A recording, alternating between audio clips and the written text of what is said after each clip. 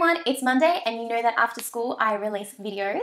So today I'm going to give you 10 English hacks which will hopefully help you with your English studies. The other thing is that my competition for the upcoming VC Study Guides Autumn Workshop has finished, so the winner will be announced right at the end of the video, so stay tuned. 1. Do mind maps. Mind maps are one of the best ways for you to visually collate the information in one spot. When you read an entire book, especially if it is a long book that is around 300 pages, Wuthering Heights anybody, then it becomes quite hard to remember the events in sequence or even to remember the events at all, unless you've read it about 100 times. So reading books over and over again is fine, but potentially it's not the most effective way.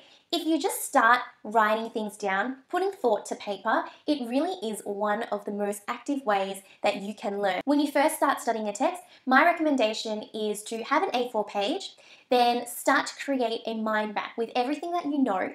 That will help you understand where your missing gaps are in knowledge, and then that will help you know, okay, I need to work on this particular theme or this particular character.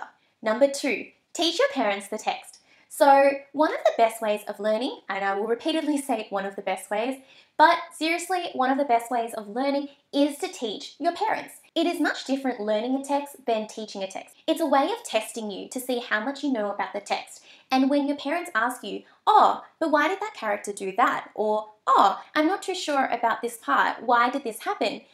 With those type of questions, that might actually make you think, oh, you know what? I've never really thought of that before. So that also helps you to then realize again where your gaps in knowledge are, and then you can work on it. Number 3, highlight your text in different colors. I've mentioned this before in a previous video. However, if you're not doing this already, please start doing it ASAP. There's no point highlighting a whole book in yellow because when you flick through your book trying to find that one specific quote, how are you going to find it? Only when you separate your pages into different colors will you then think to yourself, oh, the theme of love is in pink, so I'm just going to flip to the pages that have pink on them because it's going to make it 10 times quicker and also just easier for me as well. Number 4, one of the best ways of learning vocabulary is learn vocabulary from the book itself. I think one of the biggest aims for all students is to learn vocabulary. And while you can go out and start reading articles and start reading different books, because anything to do with reading would absolutely help you, if you're unsure of where to start off, then start from your book itself, because generally the book will give you a lot of nice vocabulary that will fit perfectly into your essays. Number 5, rather than reading your book 100 times and think, oh my gosh, the more I read, the better I'll get. Once you've read it, or once you've read it a couple of times, start reading different sources about your text. So whether that's going online, having a look at articles that review your particular text, have a look at different study guides that talk about your text. Just read as much as you can about that text because that's how you're going to open up your interpretation and your understanding of the book itself. Number 6, studying a film. If you are, again, don't watch it 100 times over and just think, oh, you know, each time I watch it, it's just about an hour and a half. That's pretty easy. I'll fit in an hour and a half here and just watch it casually. One of the best things that you can do is to dedicate yourself to one really intense viewing of your text. So what that means is rather than just watching it through, which can lead you to passive learning, be active about it. Every single new scene, pause. Once you've paused, have a look. Have a look at the camera angles. Have a look at the mise en scène. Have a look at the costumes. Have a look at the lighting. Done that? Next scene. Pause. Go again. Next scene, pause, go again. This may seem really draining and a really tremendous task, in which it is, because if you're pausing every time, it's not going to take you an hour and a half, it would probably take you a full day.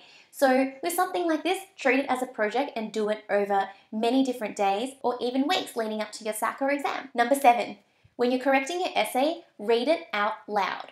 It's very hard to mark your own essay because you obviously wrote it, and so when it comes to editing, a lot of the times you can't pick up your own errors, and that's absolutely okay. But you know what can help you with your errors? Your ear. So when you're thinking and you're writing on paper, have you ever accidentally skipped a word and then just realized like, oh my gosh, I don't know why I wrote that, or oh, I can't believe I skipped that word. It's because in your mind you've done it, but not necessarily connected it with your hand. But when you force yourself to read out loud, it's really, really surprising how well your ear works as a replacement teacher in a way. Guys, just try it. I know it sounds so silly, and trust me, when I got taught this, I was like, okay. But honestly, it's one of the things that helped me improve drastically, and I even do it today. When I mark my students' essays, I'm always reading it out loud, because when you read out loud, your ear picks up a lot more than your head does. Number 8, when you're memorizing quotes, don't just write quotes on a full A4 piece of paper and just go to yourself, okay, I'm just gonna sit down and memorize all of these 30 quotes now. 1, 2, 3, 4, 5, 6. How are you going to memorize that? It's going to be so boring and it's going to be so draining. What you should do instead is apply those quotes. So when you start practicing writing, or even if you do plans, write those quotes down that you think working really well. It's only when you start applying those quotes into the context of the situation, so writing the essay or writing a plan, do you actually absorb it much more than just staring at a piece of paper or your laptop and just going, funny business, a woman's career, the things you drop along your way, the things you drop on your way up the ladder so you can move faster, the things you drop on your way up the ladder so you can move faster. Number 9. I can't push down this pinky. But number 9, if you're struggling to understand the context of a particular text that you're studying, so if it's set in 1950s or if it's set in the American dream, if you're really struggling to get the hang of it, or if you just want to know more, go ahead and learn it. And one of the best things that I use was Crash Course on YouTube. It's just a really cute and simple way of accessing that information in a way that's engaging for you as well. 10, fetch ideas from your friends. So with your friends, go through prompts together, and it'll surprise you that you might respond to a prompt in a certain way, but your friend might have responded in a completely different way. And whilst it might not be the way that you want to go about it, it's still nice to know what the different ideas are out there and how people can just look at a prompt and just have completely different perspectives or understanding of that prompt. English is a subject where the more ideas you have, the better and healthier it is for you. So I hope you guys enjoyed those 10 tips. They are a combination of some of the techniques that I personally adopted, along with some other techniques that I've seen other students adopt, which have turned out really well for them. Competition time! Firstly, I just wanted to say a massive thank you to everybody who joined in on the competition. There were so many of you, and I'm absolutely so flattered that you guys are wanting to join the workshop. Though only one of you did win, so the winner, I'll pop down right here.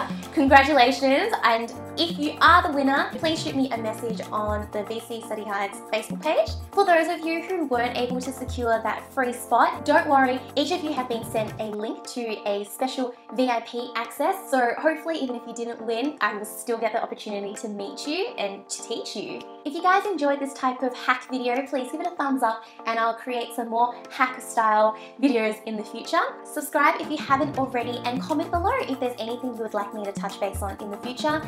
Other than that, I just wanted to let you guys know that at the start of the year I was doing weekly videos released on Monday. However, workload has really increased since school has started and I'm tutoring a lot again. Unfortunately, it's just a lot of workload, so I am only going to be releasing a new video every fortnightly Monday. So don't worry, I'm not disappearing, but I just wanted to let you guys know that, okay? By doing this, it will also give me more time to create better videos for you guys rather than just rushing through and just trying to churn out videos on time every Monday.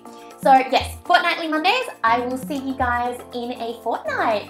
See you, bye! I'm actually doing a Q&A of some of my tutors who work with me at VC Study Guide. So we all achieved a study score of 45 or higher.